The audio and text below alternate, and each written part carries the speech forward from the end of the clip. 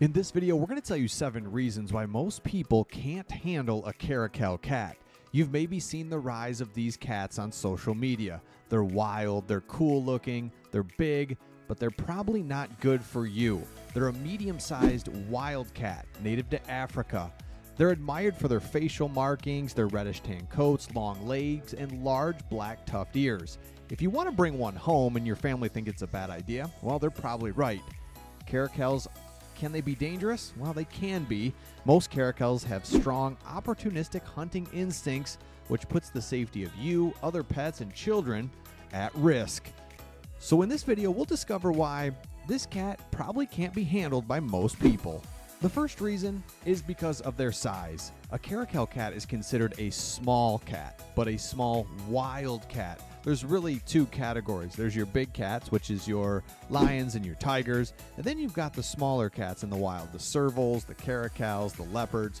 So they're a small cat, but they can weigh up to 40 pounds. That's quite a bit larger than most house cats. House cats are anywhere from 10, 12 pounds, but when you combine the strength, athleticism of the Caracal with being 40 pounds of muscle, and you add in the hunting instincts, this is when this cat can become dangerous. So most people just cannot handle a cat like this. They're really cool looking, awesome markings, but when you have this size compared to a normal house cat, it's probably going to be a bad combination. The second reason a Caracal cat is too much for most people is because of their strength. Cats are weird. They're really flexible and strong. Usually when something's as strong as it is, it's not as flexible, but cats can move in unique ways. So when you combine the size and the strength of this cat, it should not be inside your home. This cat can jump up on counters, up on places that you probably don't want them. So if you get a Caracal cat in your house, they have a lot of hunting instincts, so they're going to be damaging things, being in places that you don't want them because of their strength. It allows them to go places that a normal house cat would not. So most people cannot handle this cat. The third reason is because this cat has strong hunting instincts. Being a wild cat, it's up to them to find their own food. So you bring that cat inside and they're going to be looking for food. And guess what? There's not a lot inside your home unless there's things that you don't want them going after, which is other animals or you. So be careful bringing this cat into your home because they're looking for prey and they're going to find it. They're going to be knocking things over, looking for prey. That could be cups, dishes, things inside your house. So if you're not careful, this cat can tear up your house and then start looking towards you. The next reason most people can't handle this cat is because of the cost. There are many cats inside shelters today that are free. This cat is an exotic cat that's bred and really traded out on a black market. So if you find this cat, it's going to be a lot of money. When you can go out and find a normal house cat that's not going to tear up your house or you for free.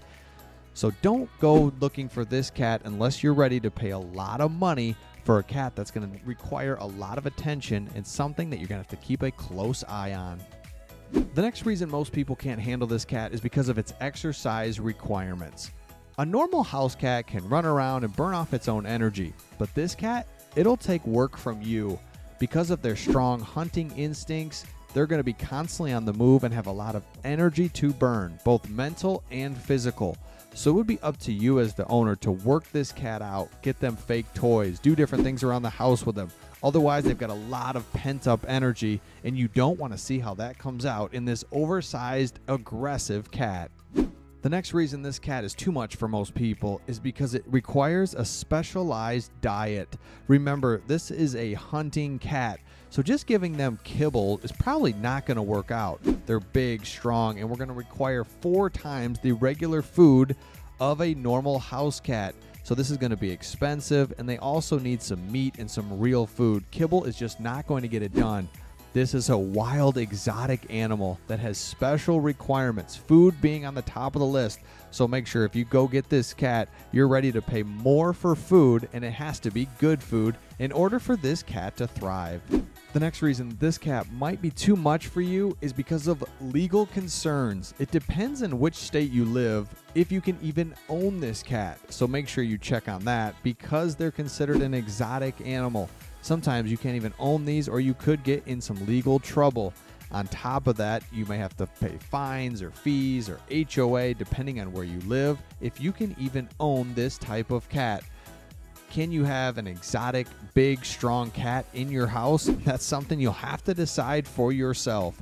This is an incredible cat that's not for everyone. Make sure you do your research before getting into this cat breed.